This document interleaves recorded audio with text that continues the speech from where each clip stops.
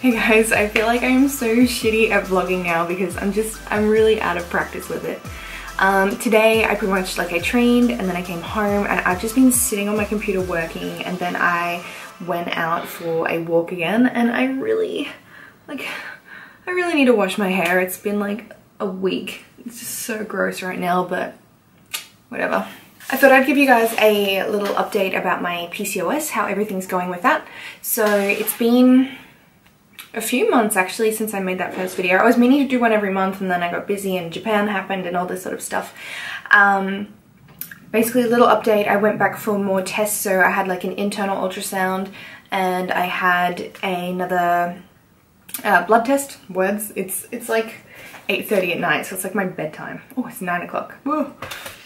With the updated blood test, good thing is that I have lowered my triglyceride level, even though I'm on like a low carb, quite high fat diet. And I do have a fair amount of calories per day on the days that I add it up because I am training so much.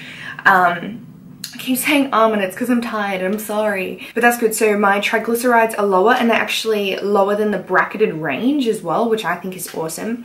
My free testosterone levels have halved in 2 months. Well, I got that blood test done it's probably about a month ago now, to be honest, or it was just before I left for Japan. So yeah, roughly a month, 5 weeks, something like that. So hopefully that's still going where it needs to be going. Update on internally, I do have like growths going on my ovaries, but there's not enough that are big enough for them to actually operate or anything. So I guess for me, it's about like eating as well as I can eat and doing as much as I can do to keep them, you know, as calm as it can be. And my skin, you can probably see like there's like a breakout there, and it's not so bad. It's a lot of discoloration though, because it was like horrendous. I'll chuck a clip here while I'm talking. It got really bad, and it got quite painful again, exactly what it did last year and the year before that. I'm glad it's cleared up a lot. It's not quite like it'll clear up further, but I'm hoping that the permanent change in diet will help to fix that, because I mean before that every year it was breaking out and I didn't know what it was causing. Like I thought other things were causing it, when I'm pretty sure it was the PCOS all along, because my sister has it as well and she started getting bad skin too, but hers is cleared up as well now. And when I was in Japan, if you missed my Japan vlog, I snapped a ligament in my ankle, so the one on the front of your ankle. And I haven't been able to train properly in about a month. Like just as of last week, I've been starting to get back into training twice a day again. So it's more gentle stuff. I'm having to adapt some exercises, but I'm doing a lot of rehab things for my ankle as well. I'm gonna try and take my camera in the morning because today sucked. Like today was a write-off. I was just working on the computer all day, and you can't, like, it sucks to vlog that, it's boring. So I'll probably take the camera with me to the gym again in the morning. I'll show you some of the rehab stuff I'm doing for my ankle and whatever training I'm doing in the morning as well. Tomorrow morning I'm also going to touch on the supplements that I'm using. I mean, obviously I can't go and tell you guys take this. I'm just going to share with you what I am currently taking, what's currently working for me, and I'm thinking with each of these PCOS vlogs I'm going to focus on a different thing. Like so maybe in the next one, if you want, like leave me a comment and let me know, and I can do kind of like what I ate in a day sort of thing. But for this one, I'll just show you guys my training and talk about my supplements. But it is definitely too late for me to keep sitting here talking, and I look feral right now. So I'm gonna go to bed and I'll catch up with you guys in the morning. Good morning. It's like 5 AM. I'm just gonna put on a little bit of concealer because I don't want red dots in my face. So I figured today I'll talk about like supplements and stuff like that. So usually in the morning is when I'll take most of them. First up, I like to start with a prebiotic. So this one is like a super prebiotic type thing, and it's from Grasses of Life. With PCOS, you can have a lot of gut issues, and it can lead to leaky gut. If you don't know what that is, that can eventually lead to like food intolerances. So that's why I see a lot of women with PCOS also start to get either like lactose intolerance or gluten intolerance or something like that. Like if your body starts to become intolerant to a food that it wasn't intolerant to before, usually an indication of something being wrong with your gut. And that would explain why before I knew that I had PCOS, like all of a sudden I became really badly gluten intolerant. If you are taking a probiotic, it's worth taking a prebiotic as well, because taking a probiotic without a prebiotic isn't really going to get you as far as you could get. In the mornings as well, I like to have aloe vera juice powder. It's by the same company, but aloe vera juice powder mixed in with a little bit of water. I only use about 300 milliliters of water because that's all you need. I'm just going to quickly look up which vitamins are in the aloe vera juice powder, because there's no way I can just rattle it off the top of my head. Vitamins A, B1, B2, B3, B6, B12, C, E, and folic acid. One of the other supplements that I've been taking regularly is dandelion root. Dandelion root is, sorry if you can hear that in the background, it's like ducky. Dandelion root is really good for making sure that your blood glucose level is stabilized.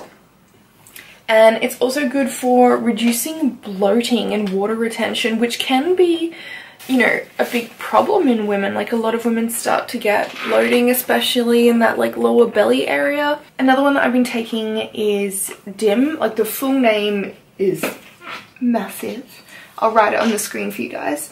It's commonly sold under the name Indoplex. Well, in Australia it is anyway. So DIM is used to saturate the tissues in your body, essentially to block your androgen receptors, and that means it'll inhibit the protein synthesis that's happened and that is introduced by androgens. So it's pretty much just to help stabilize your hormones and get them where they need to be. I've also been having spearmint tea twice a day if I can. It's so hard now that it's hot here in Australia, because we're coming into summer, and where I live summer gets really hot.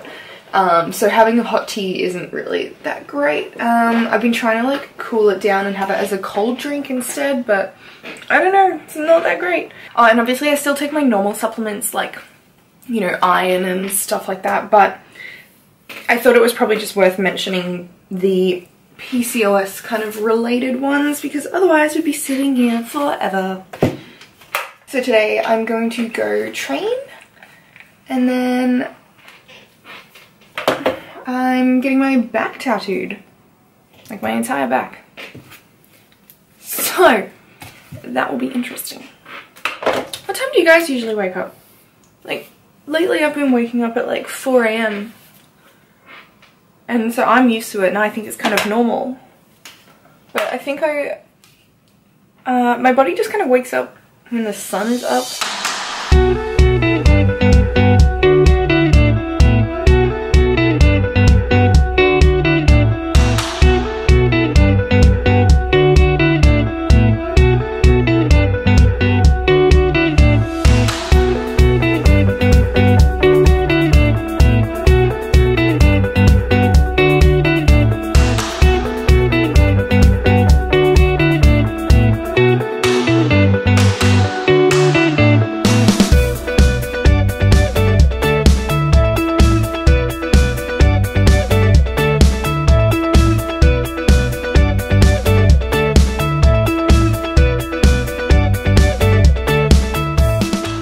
This one before eating anything.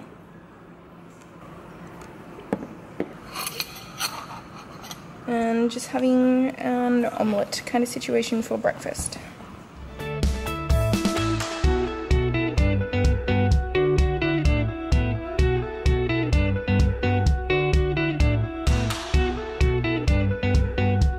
Okay, so the reason that I didn't get to wrap up that vlog yesterday is because I got my entire back tattooed, but also because I forgot to tell you guys at the end of this month I'm gonna go see a doctor, and he's like a Chinese herbalist, acupuncturist, all that sort of stuff.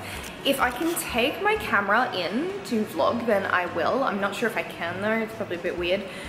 If not, I'll give you guys an update afterwards anyway. And if you do want me to do that food diary sort of thing in the next PCOS vlog, leave me a comment. That's so easy for me to do. I can just film my meals for you guys and tell you what's in them. Of course, it would probably only be like 1 or 2 days worth, but at least it'll give you an idea. Anyway, I hope you enjoyed the video. If you're new, hit subscribe. I'm gonna continue this sort of series I'm gonna try, like I wanted to try and do every month. We'll see how we go. I'll try and keep it regular for you guys though. Catch you next time, bye.